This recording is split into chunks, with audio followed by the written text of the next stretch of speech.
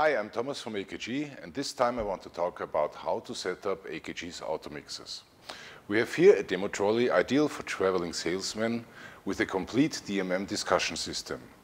That consists of a DMM 6, 4 CGN 321 SDS and all needed cables.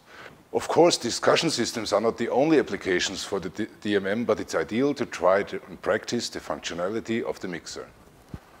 So, before we work with it, we have to take all cables that are coming with out. Then we have to make all the connections. For the DMM 6, it's with regular XLR cables. In and out, it's easy, ×4.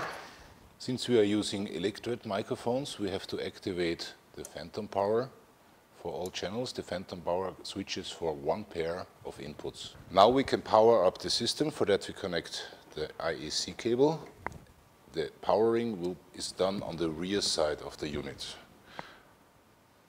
To cross-check if all cabling is okay, just switch on the units one after the other, and then you see on these lights that all cabling and phantom power is okay and the system is ready to work. So we choose routing to output 1 and activate inputs 1 to 4 by rotating the corresponding input. When we have done that, we will bring the main menu now back to level. To adjust levels, we start with the input levels. We bring up the input levels to 0 dB. That's indicated with one brighter LED, and we repeat that for all inputs. Done that, we concentrate on the input gain on the rear panel. Let somebody talk into the first microphone from a normal distance and bring up the input gain level slowly to the desired level.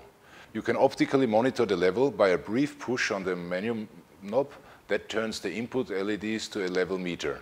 When talking loud into the microphone, the level should not exceed the 0 dB mark. Repeat that with all microphones. If you are alone, you have to do it yourself, of course. So one hand on the rear, you're talking into it, and you adjust the rear input level potentiometer as long as the 0 dB is not exceeded in a normal distance, in normal loudness. You repeat that with each microphone. So now we want to cross-check that the automatic mode is not activated for those microphones. For that, we go here to automatic and see that all of them are off. Now we activate the local PA system. It's connected now, and bring up the level of the room until it starts to feedback. Oh, one more. Okay. Then we go to automatic and activate all the microphones, and as you realize, instantly feedback stops. That's the best feedback eliminator ever. But how does it work? The DMM does not use a gate per channel as usually done. The basic system is known as Dan Dugan principle. All inputs set to automatic are watching each other. A central processor decides if a specific input on a channel is relevant or not. Let's take applause for example. A gate system would realize relevant signal level on all inputs and activate them all. That is definitely not what we want. The DMM would see that the same signal is on all the channels and would ignore it. Now you have heard that the DMM is intelligent enough to determine signals as relevant, regardless the level of it. The way of mixing is also called gain sharing. That means that the output level always stays constant. All input channels together share 100% of the output level. You adjust on the main out. So usually channel signals are adding up. That usually results in more feedback with increasing number of active microphones.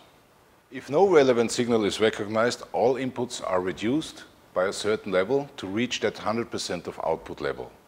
If one channel receives a relevant input signal, that input gets more gain. The others are reduced even more so that in total we still have that 100%. If 2 or more channels receive a relevant signal, all those channels are prioritized. But in total, we still have that 100%. This way, you will never run into feedback troubles. The win of gain before feedback rises with the number of open microphones, of course. Since you can cascade up to 10 automixers, the maximum system size you can have is 120 microphones using DMM 12s. all watching at each other, all mixed under gain sharing conditions. Using DMM gain shared mixing not only optimizes feedback behavior, but also improves massively the room noise level. The voices become very dry, almost like being in a studio. Last but not least, the DMM can be used perfectly as premixer for round table discussions in TV studios. The times are over when a sound engineer reacts too slow and half of the sentence is missing. It is working just great with studio quality data for noise floor, frequency range, delay times, and so on. As you see and hear, I'm very enthusiastic about that product. Once you try it, you will understand why. Thank you for your attention. Hope to see you soon.